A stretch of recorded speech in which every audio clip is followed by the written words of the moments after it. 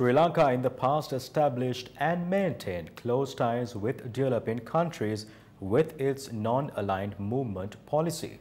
However, what does the non-aligned movement mean?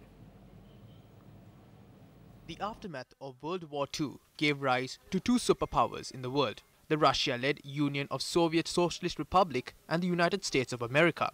The non-aligned movement as an organization was founded on the Brijuni Islands in Yugoslavia in 1956. Josip Broz Tito, the former president of Yugoslavia, was the first advocate of the foreign policy of neutrality through the non-aligned movement. The non-aligned movement then was formalized in 1956, then spread internationally, and alliances with the two blocs gradually shifted.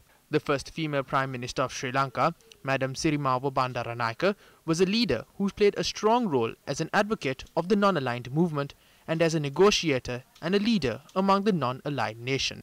The non-aligned stance of Sri Lanka was highly appreciated by the international community, resulting in the 5th non-aligned summit being held in Colombo in 1976.